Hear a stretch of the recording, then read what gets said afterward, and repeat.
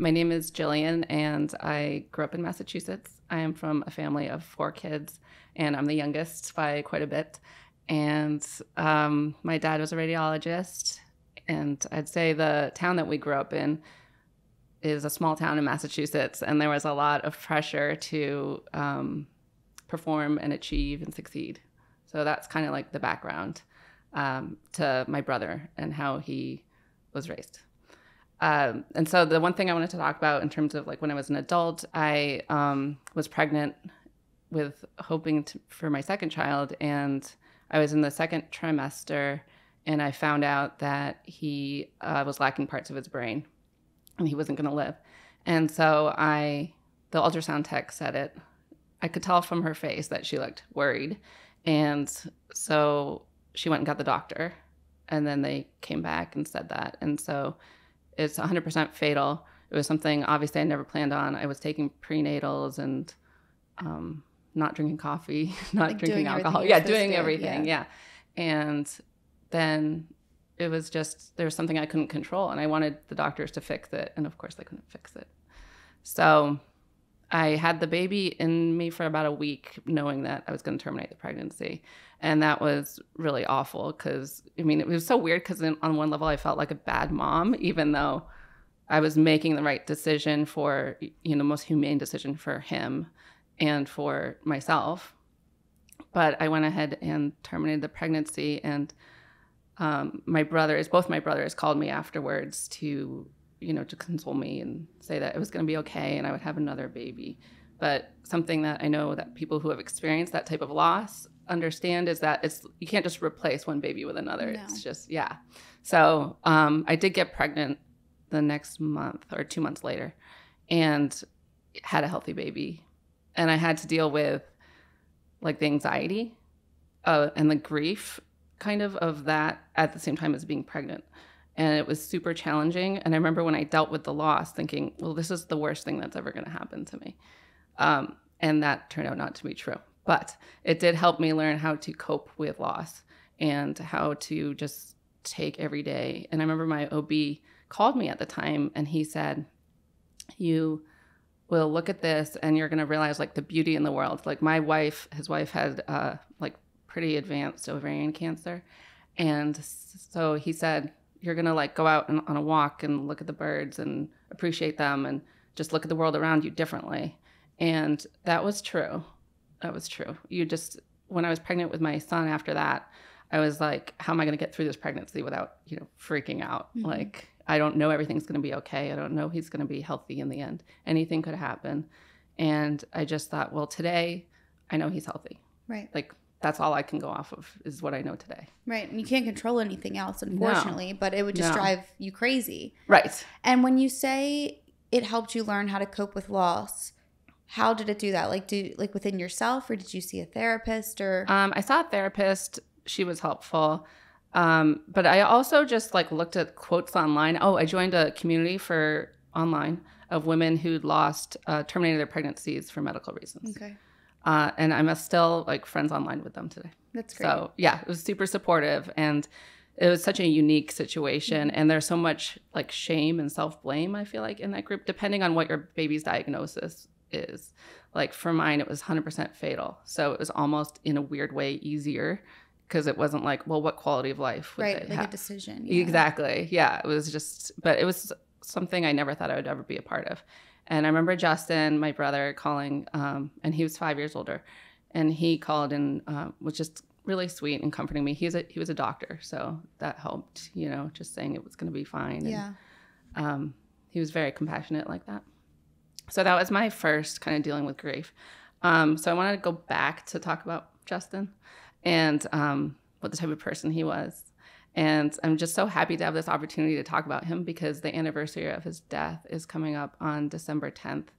And it's around that time. Yeah. So I just feel like this is kind of poetic. It's like I'm able to give voice to him. And it's a testament to how close we were as siblings that like I feel so driven to honor his life and his legacy. Right. So we were really close growing up. He kind of was my caretaker and I worshiped him. He was like my hero. And I always thought that I was like his sidekick, like in the family. Like it was like Justin and Gillian all the time. And I was just, we'd go to family gatherings and just like sit in the corner and giggle and stuff. And like he was, we just knew we were a team, like always. I think we just attached to each other and just like saw each other for who we really are. And he just loved me no matter what. Like when I had like a crazy eye patch on, because like the eye doctor made me do that stuff. Like he loved me through every phase. It didn't matter. So it was like a unconditional love. And I felt that for him also. Just like it didn't matter. I was there for him, like no matter what. And when I was having a hard time, like I was depressed in high school, he like called my mom and talked to her about it so I could go see a therapist. And just, we would just laugh. Like I remember I was telling my best friend about how we got bored. I remember just being really bored in our town and running outside in the rain when it rained and just for fun, you know, and just being kids. So, and he was so smart. He was so smart. He was like gifted and did all the advanced classes and all that. But he was also smart in a way that was emotionally intelligent. And he would say things like, you know, doctors don't know nearly as much as they let on. And like, there's so much we don't know. And he just had a way of looking at like society and the world that was interesting. And I remember him telling me that if he was a woman, he would get breast implants, you know? He was like, why not? Yeah. Like he was funny. He was just brilliant. And he was so hard on himself. He was a perfectionist. And I think that was like really to his detriment to be so much of a perfectionist. And it didn't help to come from this culture of like pressure to achieve and go to an Ivy League school and just be the best. Be the best and be perfect. Yeah. And, you know, he graduated magna cum laude and then went on to medical school. And he told me, and by the way, in all this, he told me, I don't think that I'm that smart at one point. And I was like, that's crazy. I mean, he's so smart. I couldn't do what he did. Like, he's so smart. And the fact that he didn't perceive himself as that smart, it just shows kind of like how off his self-esteem was compared with like his qualities in the world. So I remember he told me that he was suicidal once in high school, when he was in high school. And he hadn't gotten into Harvard. And so he felt like he had failed. Even though he got into another Ivy League school and went there, like he didn't get into that school. And I think he felt so much pressure to be perfect and to get into the best school. And so he was, I guess I don't want to say his priorities were off, but I mean, kind of, you know? Yeah. It was just, I felt so sorry for him. I knew that there was part of him that I could never reach. I knew that there was like a melancholy and a sadness that was just away from me and that was his own. And I knew that in order to have like a close relationship with him, I needed to just let him be, like let that be, not push him. That's how I felt anyway. Yeah. I didn't want to push him. I just like was like, I knew he had that sadness. He was gay, and it was like the 90s, and I feel like back then it was not the way it is now in terms of like acceptance. Yeah. And even just being out there and having like politicians that are gay and just it being more accepted. So I think, and I remember when he was about 10, him coming home and bawling on the stairs because some kid had used a gay slur on him and like was bullying him. And I remember him crying and crying. And it makes me so sad to think about, but it's just, my mom comforted him, and like, it just sucks that he had to deal with that, you know? Yeah. I don't think that helped. And I know that like suicide rates amongst gay people is much higher. And I'm sure that that's part of why is the homophobia, you know, in our society. So, but he came out to me when he was about 19. I think I was 14. And he came out to me first. And I remember him telling me, like, I have something to tell you. And it's a big deal. And so I was like thinking, I hope he doesn't have cancer, you know? So, and he was like, I'm gay. I was like, oh, thank God. Yeah. You know?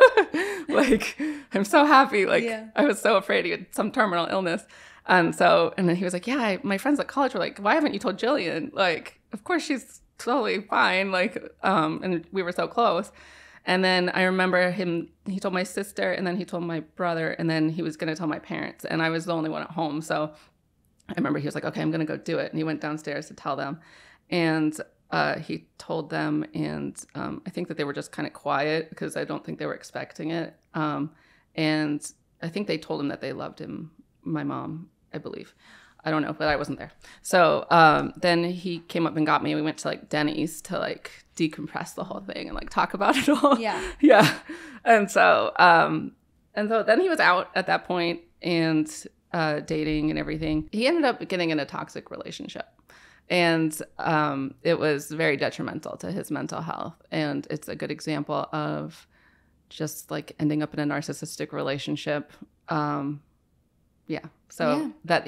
That contributed, I'm sure, to his suicide eventually. So I knew that I lived in Florida, and he moved back to Florida. He had lived there for a little while, did his residency in Miami. And he worked there for many years. We saw each other sometimes. I had a baby, and he adopted a son about the same time.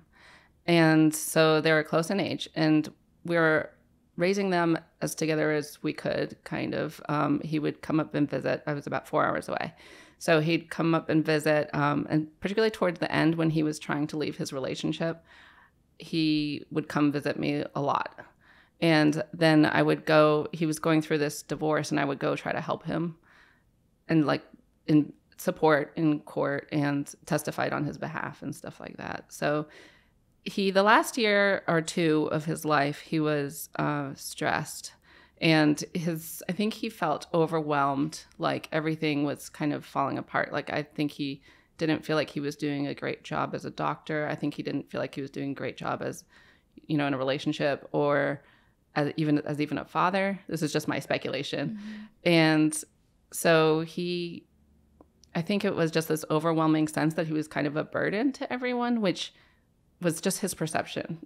And he didn't ever say he felt like a burden, but he had previous attempts. I learned that when we were in one of the court hearings, that he'd thrown himself off of a balcony and broken ribs onto a glass table, and he'd broken ribs. And that was like probably 10 years before he ended up dying. But it's the key part to the story because that him throwing himself off of things was like clearly his method of doing it. And the last couple of years, I saw him, we were closer because he was relying on me for support and other people too. But he started looking worse, like he wasn't taking care of himself as much and like kind of aging quickly, which was strange. And he'd always been like really fit and really kind of like, I don't know, like way neater of a person than I am. Like he was like way more of a neat freak, and he ended up getting like really messy and just stuff that was odd. I know he started watching The Good Place. Mm-hmm. I don't know if you know that show. It's with like Kristen Bell. Yes. Yeah, it's a few years old. But he was watching it, and it's about life and death a lot. Right. And he was watching it like marathons of it towards the end. So I'm wondering now, like in retrospect, if he was just preparing himself to die, mm-hmm. Because he was clearly, death was on his mind a lot, and like what happens. And I know that he was on some type of like pills of some sort. I'm not sure what they were. He was acting different. One time I met up with him in Florida for Labor Day weekend, and we went to a hotel in Sarasota with our kids. And he we were at a toy shop with the boys, and he started sweating like profusely. And I was like, Justin, are you okay? Like, why are you sweating? It's not, hot. Like, and he was like, oh no, I don't feel good. And then he just went back I was like, okay, well, why don't you just go back to the hotel and I'll watch your son like at the toy shop. So he went back to the hotel, and I remember being afraid that he wasn't going to make it because he seemed off, mm-hmm. Like I wanted him to make it back to the hotel. And so there was some level of concern, I guess.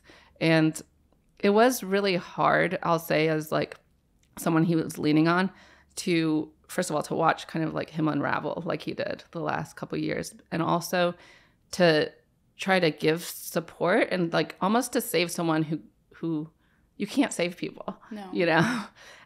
But I was going to try. And of course, afterwards you think like, what could I have done differently? And he did try calling me the day that he died, and I didn't pick up. And I didn't pick up because I was at work. And I had just started back at work like full time a couple months before that. And I was like, no, like I'm at work and like I'll call him after work, you know? And I did, but it was too late. Like, and so I've tried not to beat myself up over not picking up. But it was the last time I could have ever talked to him.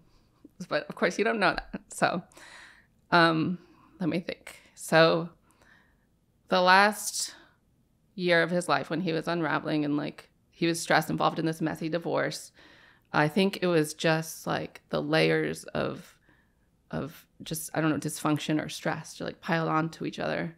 And I know he had mindfulness cards, and I tried to get him to watch like YouTubers that like are helpful and about like, you know, just grounding yourself and all of that. And he went to therapy for a little bit, but I think he stopped. And so I'm going to talk about the night he died, because that's kind of like everything after that is like a lot too. So it was like a normal, I thought it was a normal day. And he was planning on coming for Christmas because he used to come to my house for Christmas every year. And it was December 10th. And so Christmas was a couple weeks away. And my dad had texted me, I think the night before, saying, can you call Justin? He's having a bad day. So I tried calling him multiple times. And I texted him and told him he was welcome to come to my house for the weekend if he wants, or I would go to Miami if he wanted for the weekend. Like either is fine. Didn't get a response back. I guess according to my parents, they'd flown down to visit him to, you know, try to help him because they were worried. And he was not coherent, I believe, that day, according to them. But anyway, and the other thing too, my electricity in the room that he was going to stay in was out. So I worked at a solar company, and there was an electrician on staff. So I asked him to come fix the electricity because my brother was coming for Christmas. And his name was Travis. And so he agreed to do that. So I was getting ready for Justin to come. And then I get a call from my oldest brother that night that said, it was late at night. So that was kind of odd. Usually he wouldn't call late. And he said, I think he said it was Gillian, I have some really bad news. So I was bracing myself. I thought it was my parents, to be honest. Like that would make more sense in terms of like age. And he said, Justin committed suicide. And then he said, Justin committed suicide. And he said, and I just wanted to know more detail. I was thinking in my mind at the time, I was like, okay, well, I hope it just wasn't in front of his son. I hope he did it privately. I hope it wasn't like in front of, I hope like nothing was traumatic for my parents finding him or anything like that, you know, because he just wanted them to like minimize the damage. And unfortunately, Alan told me how it happened, which was that he threw himself off of his apartment building. It's a high rise in Miami, off of the balcony, and like fell to his death while my dad grabbed his ankle and tried to hold on and couldn't hold on. And my mom and his son were in the apartment. So he did end up like committing suicide in front of my parents. And that was just something that I can tell you what my reaction was. I said, I'm sick of this fucking family fucking up my life. And I hung up the phone. And that's because I was like, I have this life here in Florida that like I'm working for the solar company and like have my kids and, you know, do pole fitness or whatever and like doing my little thing. And like then I was like, oh, like this is huge. I knew that this was going to change the trajectory of like everything. So sleep is the first thing to go when you like have trauma, at least for me. So sleep went immediately. I knew I wasn't going to really be able to sleep. And I went outside my house and I didn't know what to do. I just went, there's like this little triangle in front of my house. I just like kind of walked around it. And it was so weird because I was hit with shock and grief, but I was also hit with this overwhelming sense of like freedom from expectations. Like Justin had just done the most antisocial thing that anyone can do, you know, besides like murdering someone, but he'd just done this thing that was like so against how we were raised, because it was so like horrible and just sad. And then I was like, oh, the pressure is off. Like Justin, I don't know. It's so weird.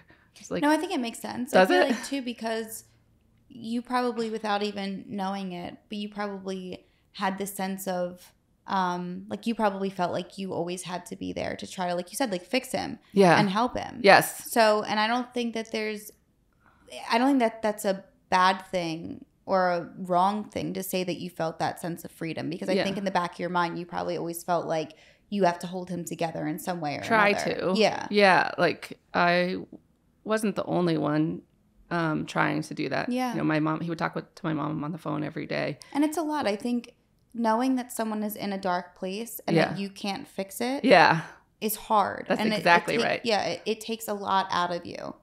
Yeah, it does. And I didn't even realize it because I think it had always been that way. Yeah. So you don't even have really perspective on it. Right. Yeah. But I mean, I thought of it just, I loved him so much. So like anything felt like a blessing with him to me. So it wasn't a burden. Like I just seen him for Thanksgiving. I had just seen him. And right before that, we'd gone to Universal together, which was really fun. But also he was off then. I knew he was off at Universal. And when you say that your parents said he wasn't coherent, like, do you think that was because of pills? Like pills? Yeah, Okay. something. And I don't know specifically what. Okay. But I think he was like, my dad's coping mechanism during that time, like when he died, was to take notes all the time, which is kind of like a journaling, but my dad would never call it that in a million years. But that, I think that was it was a healthy coping mechanism, which was to write like, so, you know, like that he was disheveled and then this happened and then this happened. And then, you know, just the days afterward were such a blur of having to kind of keeping everything together and just sort through all of his, I don't know, like his life and kind of close it out in a weird way, like his apartment and just everything. And so, and his son, of course, but like, so I feel like my dad was just writing like everything that had to be done all the time. And so the night after, and my friends came over. I want to say that too. That night when he died, I texted two of my friends who live nearby and said, Justin, I just found out Justin committed suicide. And they were just like, oh my God, like, what do you need? And I said, I don't know what I need, because I didn't know what I needed. Yeah. And then they just came over, which was so sweet. And they took me out. And like, my boys were sleeping. So I didn't want my boys to find out until the next day. Until I could process it a little bit and how to tell them. Not that gives me a lot of time to process, but a little bit. And this is the part that I did that, like, I'm just like, why did I do this? But I went to work the next day. Like, I worked. Now, why did I work? Because like I was like, what a psychopath. Why was I working? And it was because, like, I could have gone immediately to Miami, but I didn't. Because I just wanted one more day to say goodbye to my life. Like, I wanted one day to be like, this is my old life that I'm saying goodbye to, and I'm entering into this new one where Justin committed suicide. Like, I knew that. So that's what I did. But of course, I couldn't make it through the whole day like normal. I just experienced something insane. So I was at the solar company, and one of my coworkers said, "Are you okay? Like, your eyes look red." And I was like, my brother died yesterday. And then I cried. And then I got it together again and wasn't crying. And then Travis, the guy who's going to fix the electricity, came over and he was like, hey, when do you want me to come this weekend to like work on the electricity? And then I go, he's not coming anymore. And I cried. And I was like, oh my gosh, that's so, like, of course, like, it was too much to try, to work. But then I went to Miami, and I had to tell everyone at my job what happened. And I didn't been there that long, so I didn't feel really comfortable being like, hi, like, my brother just committed suicide. Like, but it is what it is. So I went to Miami, and I was just flying back and forth there a lot. I remember seeing my parents in his apartment for the first time, seeing his partner at the time, because he had a new partner who I'm still friends with, and I'm going to see next weekend, actually. And just my cousin was there, and my aunt had flown down. And so we just all hugged, and it's just in shock. And then the next day, I think, or the day after, my bestie, my ride or die bestie, who's here, came down and reminded us to eat meals. You know, hey, it's time for lunch, everyone. Come on, because we're all in this fog. Right. And also my sister came down, and I just remember hugging my sister for the first time, and it was just like this fierce hug. Like, it was just like, this is us now, you know? I mean, and my other brother, but it's crazy, you know? It's just an intensity, and this remains today with my family, where we treat each other now with like an appreciation and a gentleness that was not there before.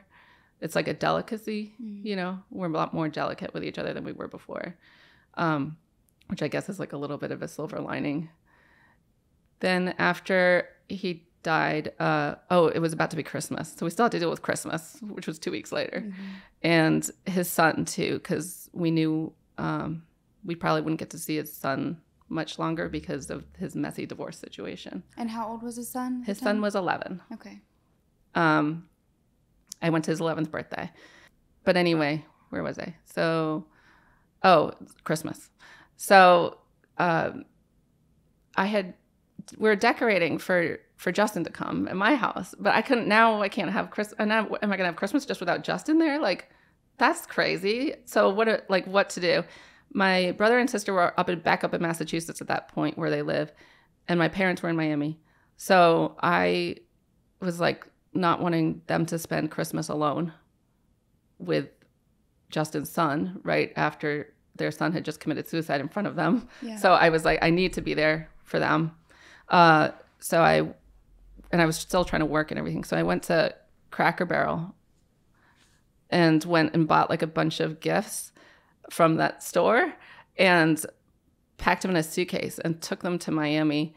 And we were staying at like a Marriott there, and asked the staff to put out the Christmas presents for them. So they did that. I have pictures, you know, from that time where they're sitting under the tree at the Marriott, like opening gifts because their uncle had just committed suicide 2 weeks before. And it was just crazy. And I was telling my friend who's a therapist about it, and she said, you know what, that's one day they'll realize that you still had a Christmas for them, which is really sweet. Because it's true. Like, it was like, how do you still, like in a time of crisis like that, like how do you keep it together? Like, how do you still celebrate something? Anything. Yeah. And with my parents too, they were there, and we all had like Christmas lunch there. It was so surreal. Then the next thing after that was planning his service. And so I said to the rest of my immediate family, like, I want to plan his service because I feel like this is something I can do for him. Because I knew he wouldn't want like a Catholic service, which is how we were raised. Like, you know, my mom is very Catholic, but so I decided we had it at Naples Hospital where he worked sometimes, and I decided to have it be about meditation and mindfulness, and have like a Tibetan bowl like there, and play Enya, and just have everyone that like loved him come. And his person he was divorcing, the man he was divorcing, actually cremated him and kept the ashes. So we don't have a grave or his body, and my parents like never got his body or anything. And so we did the service, and we each spoke about him. And actually what I said then is relevant now, because what I said then is this is not my end, and I'm not going to, you know, hold my head underwater. I'm going to live, but I'm going to live for us. And so that's what I'm doing, even by doing this podcast, is I'm living for him and me. Yeah. And giving him a voice where he can't. And after that, and something about my friends too, who just, I would not have gotten through all this if not for my friends. And, you know, someone that I didn't even invite, like, not on purpose, but just like hadn't mentioned it to her, was like, can I come? Like, I want to come to the service. Like, And she came, she drove there and everything. And it's just like people who showed up at that time like meant so much. And I wasn't really able to articulate it to them at the time because I was just dealing in shock. But people who sent notes to me afterwards and said, like one of his good friends from childhood sent me this note, Anne is her name, and she said, you know, your home was a respite for Justin. Whenever he talked about it so fondly at the end. And I never said anything to her, like, thank you. I never responded. And like, I'm saying thank you because like that meant a lot. And like, but I was just in this weird numb state, or maybe I just don't like writing thank you notes to people, but that's my excuse. But it was, Anne did that. And then also a couple, like some relatives and friends of his were like, you know, there was not a conversation with him where your name wouldn't come up. Like he just loved you so much. And something else someone said was like, but you guys were so close. Like as if like I would have an explanation for then why I was like, yeah, we were. I don't know. Like I didn't throw myself off the building. He did. So it was just nice to know that like that was, people understood that, and that I was a comfort to him at the end, even though I couldn't save him. Mm-hmm. Yeah. So after the service, then that's the hard part, I think, in my opinion. Like how do you like, after all the hubbub and everything of like planning it is gone and you're just left with your grief and other people kind of move on some level, like how do you cope? Right. And then COVID happened. So that was December 10th, 2019. And COVID was, you know, like February, March of that year. And it was just like, COVID almost like helped delay my grief because it was like, we're in survival mode now. Like, remember we all thought it was like going to be a plague or something at first. And I was like, how are my kids going to survive? I had them start watching Survivor so they would learn how to make fires and stuff. Because I was like, who knows? Yeah. So COVID kind of took over, and it was like, I don't know. It was just, everything was so immediate. So it was like, I couldn't really process the Justin situation. And then I started going to therapy, and that was good. That was really good. That's like what started my journey of like healing, was like therapy. Oh, pole fitness too. I have to keep saying that and I told them, by the way, that I was going to mention it because like just getting my body being strong, and then being only around women who like support each other no matter what was like just really healthy and good for me. Yeah. And just I had a pole in my house, and I like learned how to invert, which is like putting your like body over you, and so you're like upside down. And that was, you know, just stuff like that, like just help. I know it's like little things, but yeah, help. No, that's important. It is important. And going on walks with my kids to the gas station, like by the house, like that was huge. Just like, and just trying to talk to them. And that's another thing. My kids, like just having to get up every morning and like function for them, and wanting their lives to not be like screwed up from trauma. That's huge. And I don't know what state I would be in if I didn't have them. So my other brother, so there's 4 of us. My other brother, he's 10 years older than me. And I get a call from my sister late at night. Once again, it's like a late night phone call. So now I'm really like paranoid about late night phone calls because I'm like, okay, what am I going to find out? And it was my sister telling me that Alan, our brother, was in the emergency room, and he'd had a brain aneurysm, and they didn't know if he was going to make it through the night. And he ended up being in a medical coma. I think it was the next morning they put him in a medical coma. They had to do surgery on his brain in order to put a stent in his brain. And there he happened to be, he was very lucky. He was at his apartment with his girlfriend, and he all of a sudden had like the worst headache of his life, according to him. And apparently she was saying, she told me later, she was like, and he was throwing up everywhere. And he goes, well, I was dying, so that's why. Yeah. So she called, she didn't know who to call. She said, should I call your parents? Do I call your daughter? Like, who am I supposed to call? And he was like, 911 was what he could say. Mm-hmm. And so she called 911, and he was right by UMass Medical Center, which is a really good facility. So that saved his life, I think. Mm-hmm. And he went there. He had there happened to be a neurosurgeon on staff that knew how to do that. put the stent in and everything. And this is my understanding of it, by the way. So it's not like a medical opinion. Mm-hmm. Like, my dad's a doctor, so he'd probably be like, well, actually, it's this. So I don't know. This is just what I know. And I was in Florida, so I flew up the next day. And it was just crazy because it's like, how can we be going through this again is how it felt. Like, here we go again. But now Alan, like, what? Like, and then I was with my parents going to drive out to the hospital to see him. And my dad had to bring the paperwork for the power of attorney and the healthcare proxy, which may or may not be the same thing. I'm not totally sure. But basically, my brother was signing his rights over his body and his financials over to my dad. And when I saw him, he was in the neuro ICU, and he had tubes like in his, like a drain in his skull to make sure that there wasn't too much fluid and like too much pressure, I think. And just watching my dad sign those, or bring them over to Alan to sign, and watching Alan sign them was just awful, because I was just like, how can this be happening? It was like this shock. And it's like that. And this happened to me with the baby too, when I found out that he had the fatal diagnosis. It was like you start, at least for me, it's like you start watching a movie of your life. It's like, it doesn't feel like you almost like leave your body a little bit, and you're like, oh, I'm just watching this happen to me. It's like dissociating a little bit as a coping mechanism, I think. So, and also I just want to say, like, I don't understand why Alan was considered like coherent enough to sign that, because he was on a bunch of oxy, like in the neuro ICU. He had just had an aneurysm, and like he's signing away those papers, and I'm like, this is weird.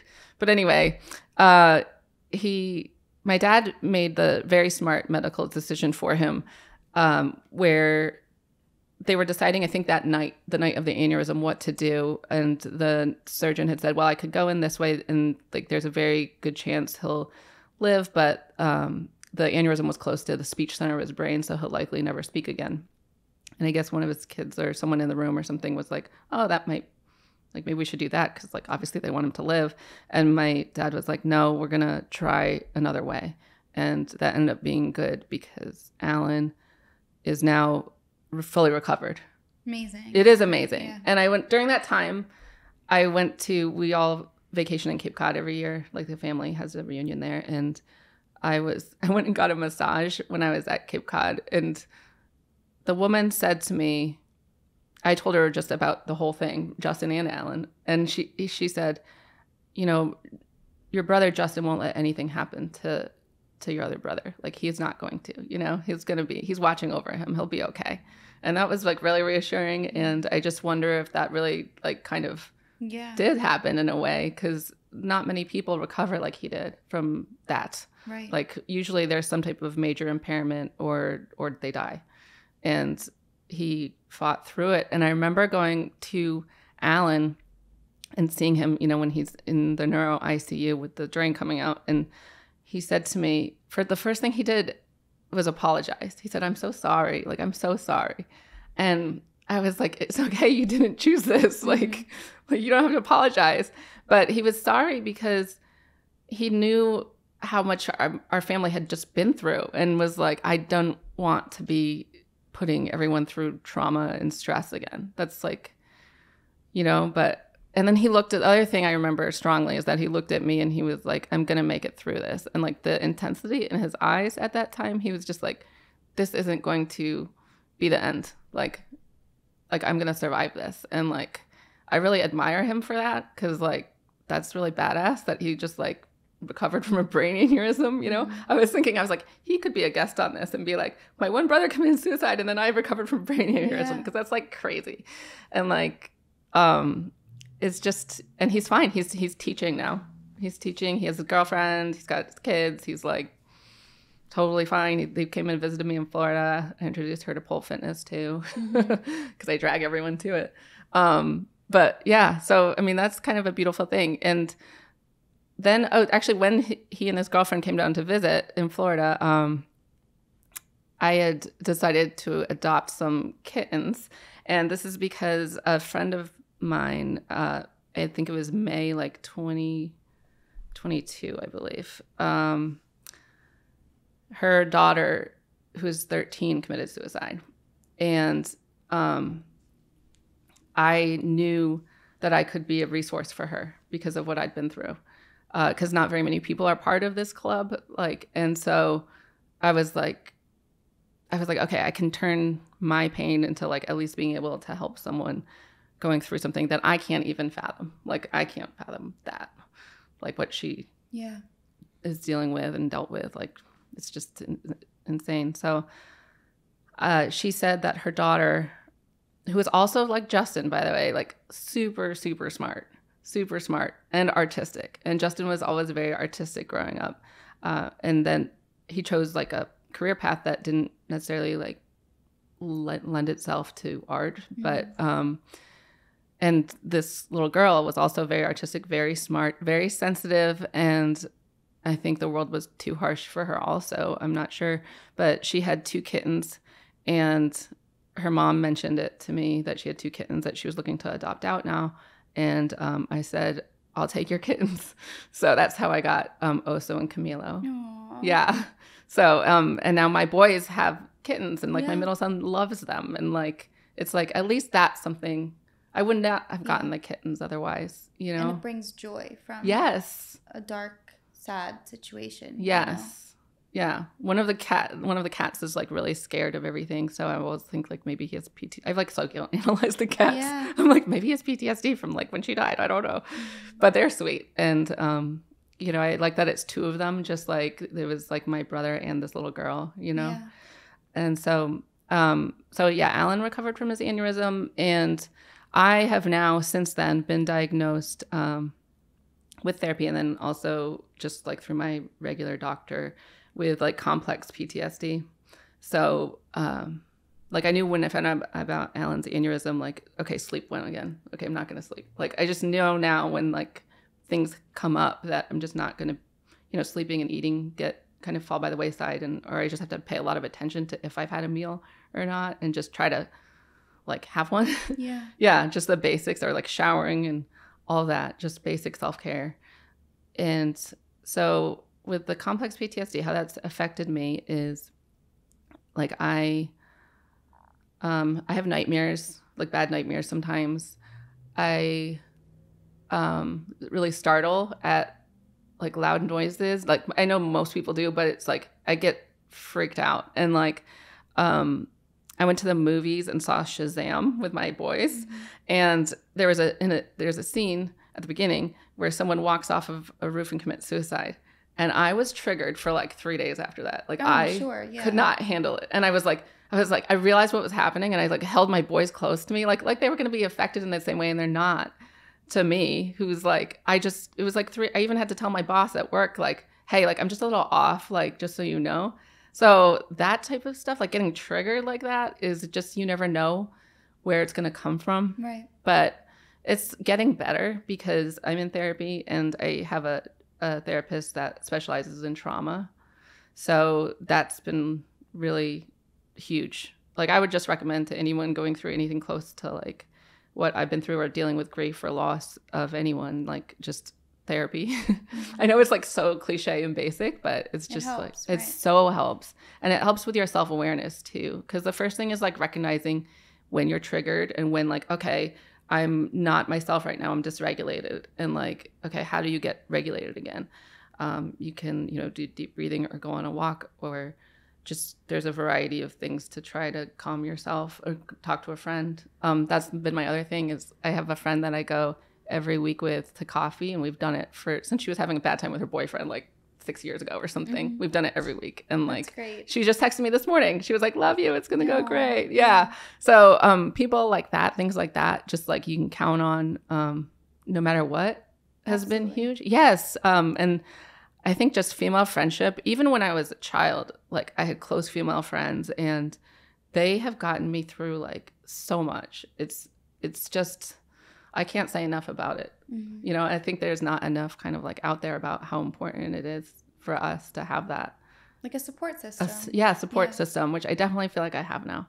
Oh, and so in terms of my own therapy, one of my therapists like said to me after I dealt with the suicide and the aneurysm, was like, you know, art is gonna, like, he did this analysis of me, and like basically it was like, you're an adventurer, which is true, that's why I'm here, and a helper and an artist. And he said, art will help you through this. And he was right. And so I thought of it as my dancing, because I was like, oh, well, I love dancing, so that's my art. But I started working for a photographer as an assistant, and I loved it. I just loved it. Like, I was fascinated by like everything he was doing. He was a wedding photographer in South Tampa. And like, so I was just fascinated by it. But like, I didn't really like him so much. Like, he was like really harsh. He wasn't great with like people, but he was very like his actual product I admired, and his job I admired. Right. And then I realized that I was like, oh, but I don't really like him. He's like kind of derogatory towards women, and like just kind of would make gross comments about women and stuff. And I was just, and other races and stuff. And I was just like, ew, like, I don't really like this person. So I was like, but wait, I was like, and he kept telling me he would train me, and then he kind of like never prioritized that. So I was like, wait, I'm going to have to take this into my own hands. Like, I'm going to have to train myself. So I actually hired a retired advertising photographer to train me. So he's trained me, and I just have done photography. I love it. And I was telling, this podcast actually has to do with it, because I went to my favorite neighborhood coffee shop and I said to the guy was asking me like, what's up? I was like, I'm going to be on a podcast. And he was like, why? And I was like, so I had to tell him why.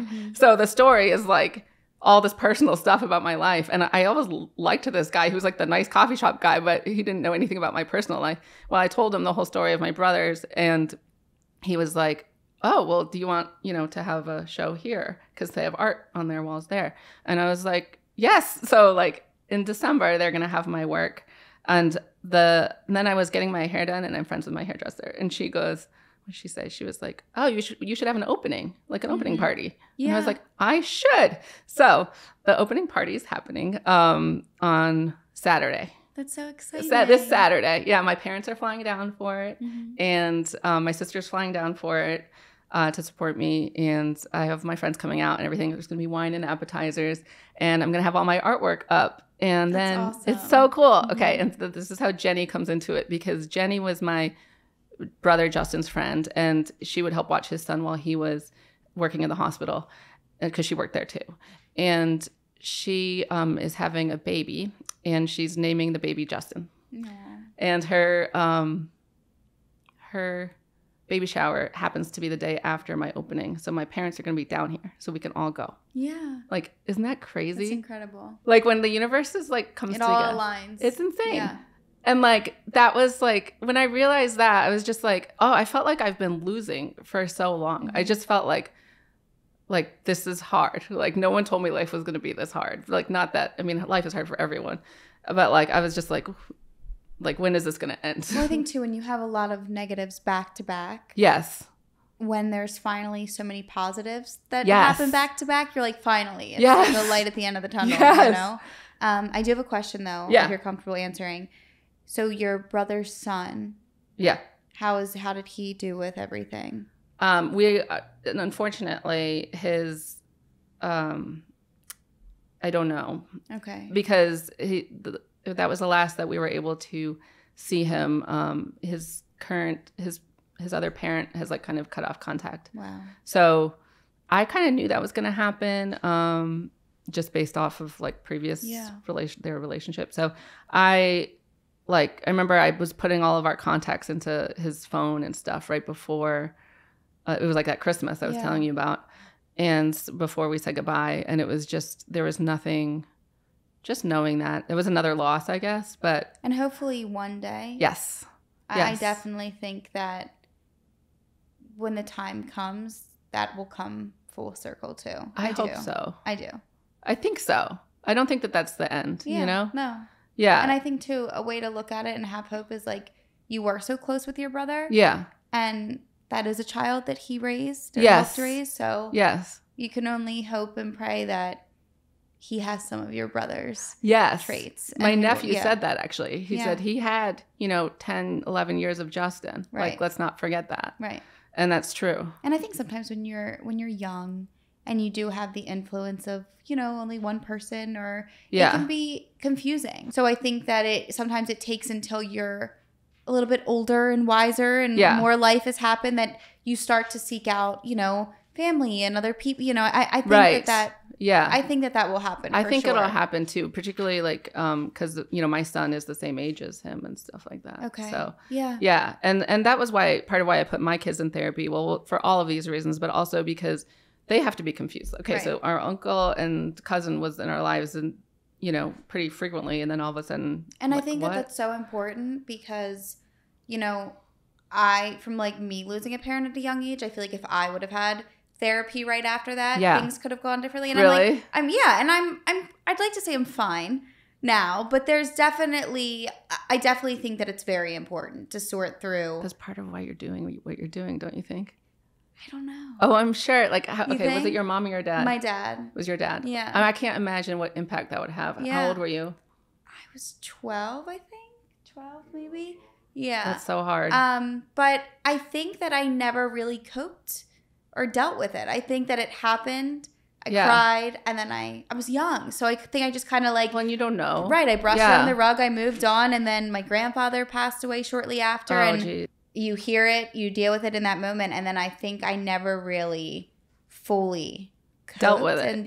Yeah, and I think that that's just been something that a lot of things I do and the ways that I am today. Like, I feel like I can be such a loving person, but then sometimes when it comes to family, I notice that not intentionally, but I kind of distance myself. And I think it's that fear of like, I already know what it feels like to lose someone close, and I don't want to be that close. Because I don't want to, and I think that's something I've realized. It's like a avoidant attachment style. And I've noticed that as I've gotten older. It's really interesting to me, and it's sad, and it's funny because when you said about the late night phone calls, when I don't think that's something that ever goes away, and I think when I get weird phone calls at certain time, or when my mom calls me early, someone unusual, early in the morning, I'm just like, it gives you that kind of eerie, like, is everything okay feeling? And like that tension. Yeah, right? And I think if somebody hasn't really experienced or felt that loss, that's not really a thought that wouldn't be the first thought which that is goes nice through your head. Yeah, for them. Yeah, but I even know it with my parents. I can tell with my parents when I call them and like they're not expecting it or something, that they're just like,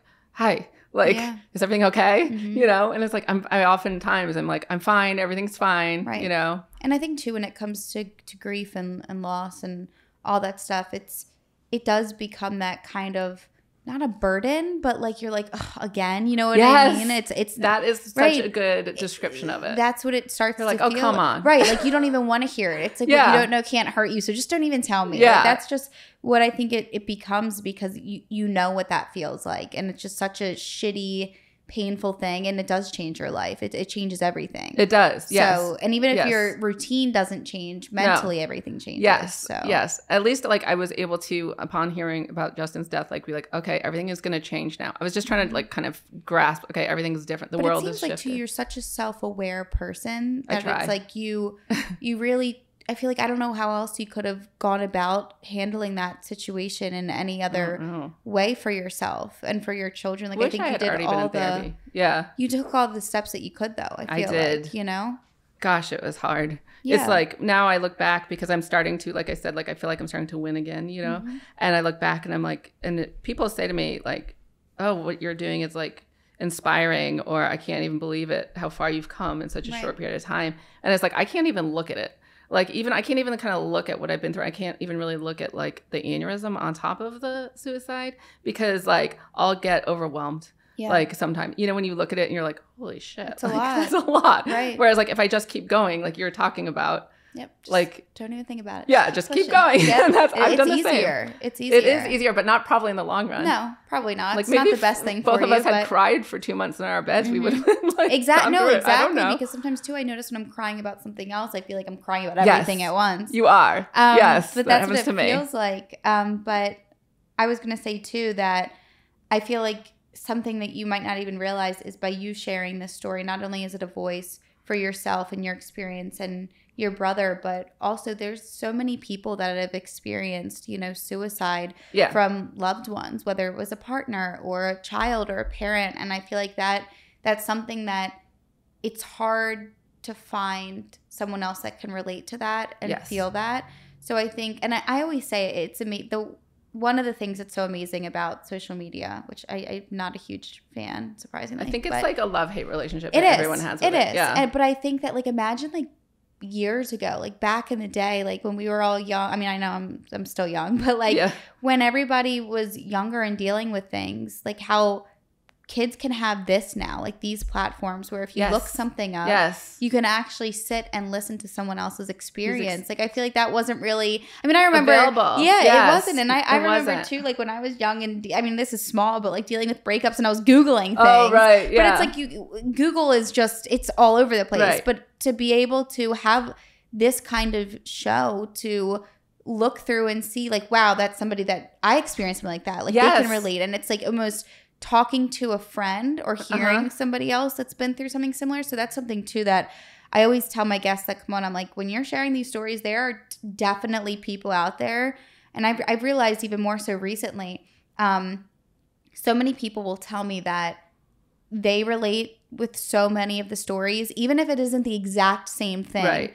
But it's like something that you've felt, they might have felt, even if it's a completely different circumstance. Right. So I just think that can really help people not feel alone. Yes. And it's right. You know, I think that there's times too that if you're just, there could be people just listening and then they could hear your story and be like, wow, like I get that. I felt that. You know what I mean? It feels good not to feel alone. And I think we live in a world where it's very easy to feel like you're the only one like feeling feeling a certain way. But in reality, I think we all feel shitty one way or another at some point. We all feel like shitty. We all feel like shame. We all feel like pain and loneliness. Beat ourselves up. All of it. Like I'm not good enough or whatever it is. And I certainly had like throughout the last 4 years, moments of like despair and moments of like worthlessness and like what is the point of anything type stuff. Right. But I was just able to get out of it. Like I'd say the main thing is just like to keep going.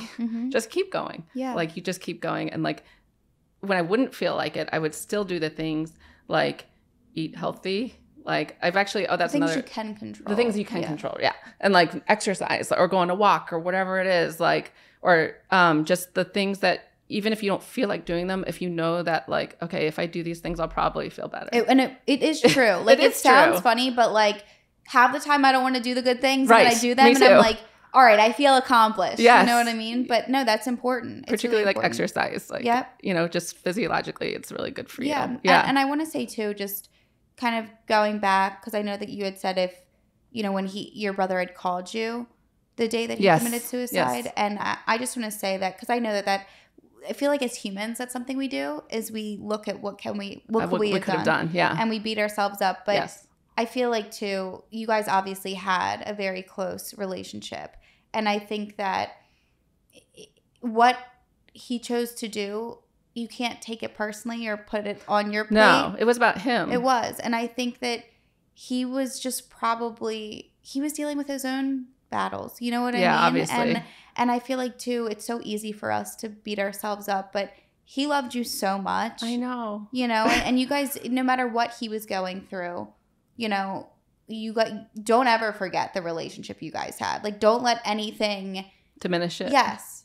No. It's a horrible tragedy. Yeah. You know, and it's heartbreaking, but that doesn't change anything else. Right. Anything that came before, right. Or who he was, or even after, because now it's like I feel like you're shedding this beautiful light in his memory and on his name, and that's all you can do. And it's like that was just one dark part of his story. That's true. You know, you really get it, because it was just, and like it's easy, I think, for everyone who knew him to focus on the tragedy aspect of, or like he did that, now he's just gone. But it doesn't have to be that way. No, you're 100% right. Yeah, and it's like that's what the more that I focus on and my mom has said this too, like when he was alive and just the good parts about like him being alive and being with him and what that was like that's better for all of us, I feel like, but it's hard to do. Well, also look at what it's done now for your family. Like I feel like it's allowed you guys to learn to be more gentle with one another and be closer, and then even with, was it your friend that you said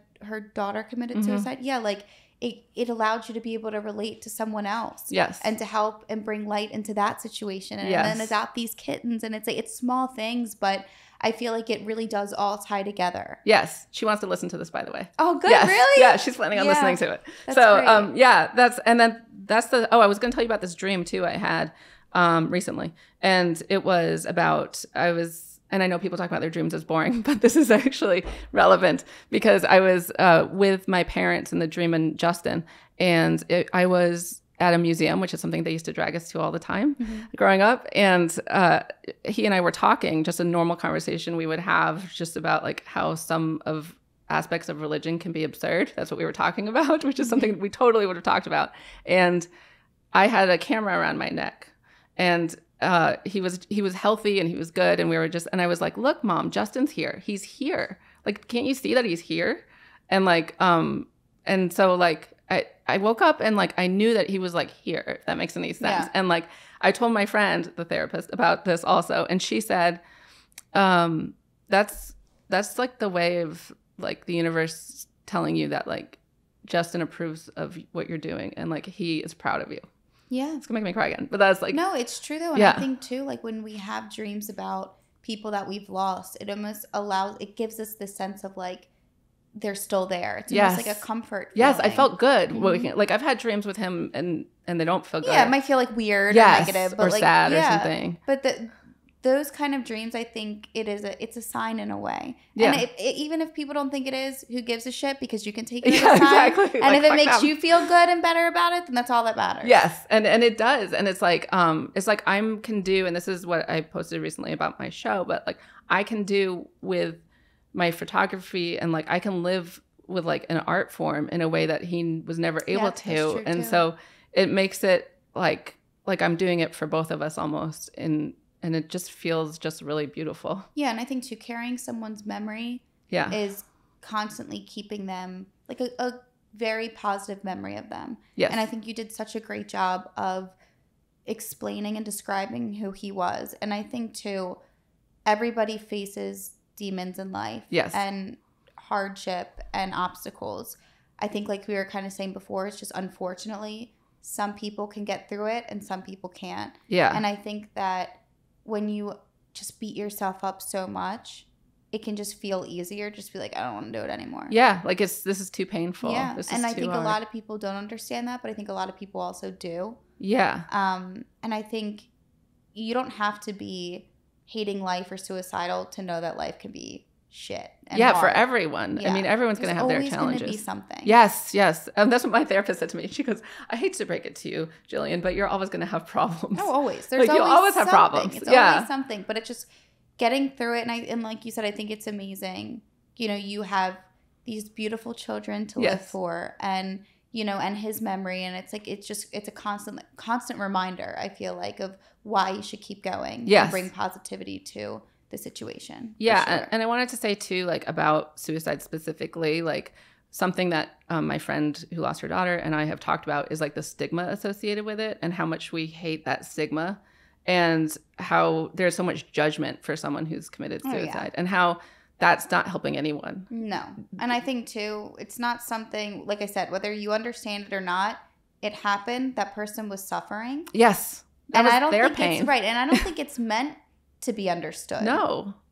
Like at all. And we believe it or not, like there is a lot of good in the world, but we live in a very evil world. Yes. So it's like, I can't even, I mean, right. I don't think we're not supposed to understand how someone could take their own life, but we're also not supposed to judge it, like you said. Right. Yes, because I haven't been in that level of pain. Right. So why do I claim to understand what he was going through? Yeah.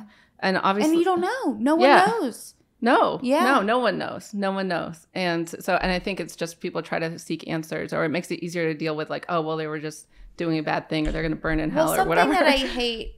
Well, I don't like the word hate, but something that I highly dislike is when people say that suicide is selfish. Like, I don't think that they're really... Yeah, they do say that. Yeah, and I don't think people are really thinking about... I think it's selfish to make that comment. Right.